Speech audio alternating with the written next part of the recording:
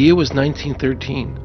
Woodrow Wilson was president, and powerful banking interests, who had been trying for years, finally achieved their long-term goal of a silent coup d'etat by taking control of the American government.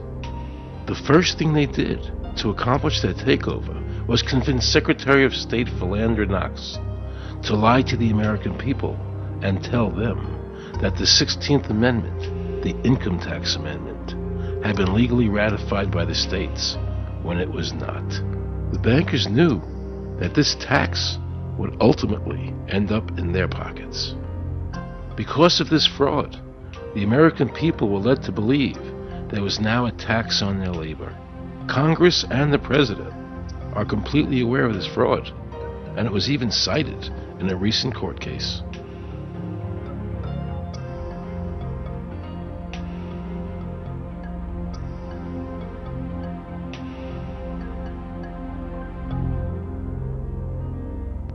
That very same year, the bankers committed their second and by far the most diabolical fraud ever perpetrated on the American people by bribing senators to pass the Federal Reserve Act without the required constitutional amendment.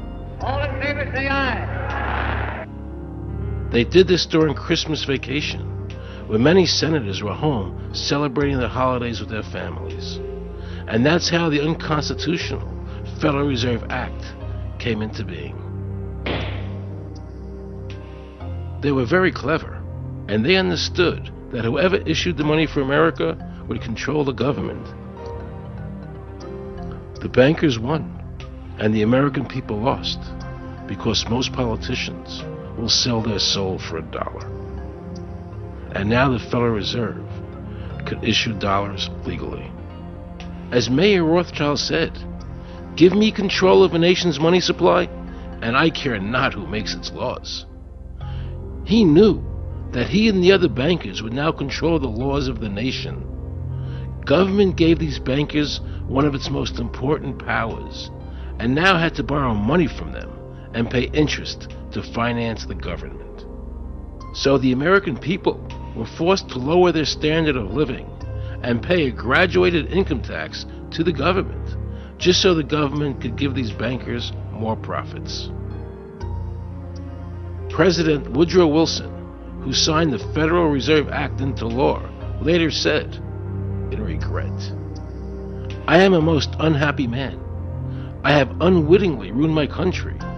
A great industrial nation is now controlled by its system of credit. We are no longer a government by free opinion, no longer a government by conviction and the vote of the majority, but a government by the opinion and duress of a small group of dominant men." The Federal Reserve was created by Congress in 1913, and it was entrusted with the power granted originally to the Congress by the U.S. Constitution to coin money and regulate the value thereof.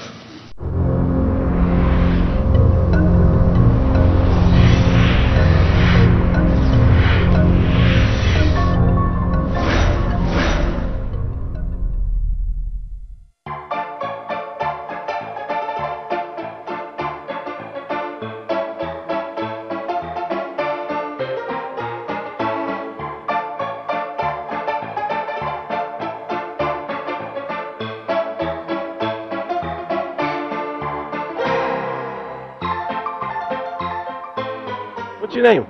Jan Crafting? Hi, Jen. I'm Aaron Russo. I produced the movie Is this a joke? Am I gonna No, make no, it no, look it's not a foolish? joke. Okay, good. No. I produced the movie Trading Places with Eddie Murphy and The Rose with Bette Midler, many movies, and I'm doing a feature film. And my film is about my quest to find out whether or not people pay income taxes. Do you pay an income tax? Yes, I do. You do? Yeah. Have you ever seen a law that requires you to pay an income tax? Have I ever read it? Do you mean in the page, black and white? No, Yeah. no. So you pay the income tax, I assume? Of late. Well, actually, no, I didn't file last year, but, Okay. I'm sorry, is this on film? No, I paid my tax. My question to you is, have you ever seen a law that says you have to pay an income tax?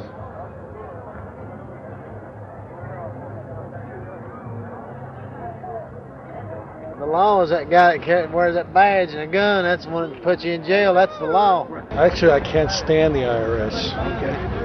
They're evil. Do you have any fear of the IRS? Not really, because I'm Canadian. I think it's actually unconstitutional, is what I've heard. Right.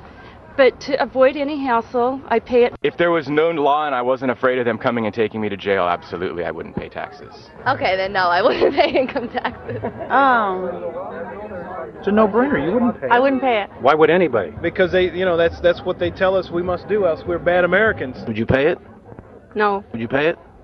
No. Why would you pay taxes if you don't have to? The income tax is not legal because it would be a direct tax and it is not apportioned as the Constitution demands. If it's against the Constitution, then why are we doing it?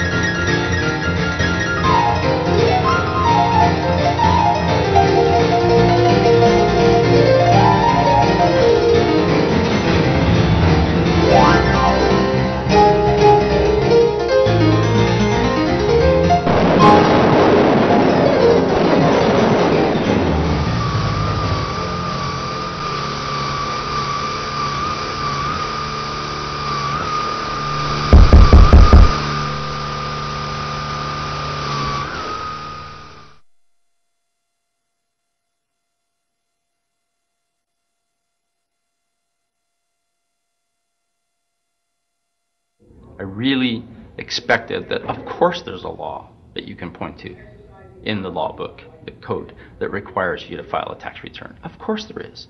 Maybe I don't know what it is right then as he was speaking to me, but sure. So naively, I agreed to go off and research it and get back to him. 3.5 months later, I was at that point where I couldn't find the statute that clearly made a person liable, at least not me and most people I know. And I had no choice in my mind except to resign. I had to leave the IRS because I presented evidence that I had accumulated indicating that the agency was violating the law and violating people's rights. And I asked the agency for a response to my sincere concerns.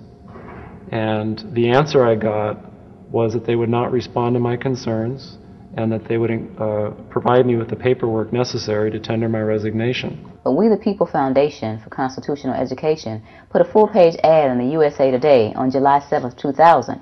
And within the body of that ad was a $50,000 challenge for anyone that could show the law.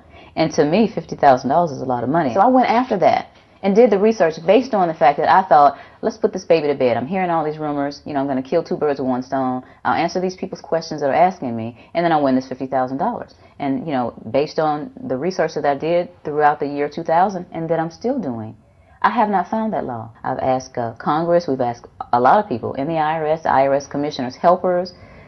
They can't answer, because if they answer, the American people are going to know that this whole thing is a fraud. I was surprised to hear these highly trained and decorated IRS agents telling me there was no law requiring American citizens to file a 1040 or to pay an income tax on their labor. I haven't filed an federal income tax return since I left. I have not filed a tax return since 1999. Approximately 67 million people don't file an income tax return. I made a decision to go to Washington so I could attend the We the People Foundation press conference. They were going to serve a class action lawsuit on the IRS, signed by over 3,000 people, because the IRS has refused to show the law that makes Americans liable to file a 1040 or to pay an income tax on their labor. I was very curious as to why the IRS refused to show the law.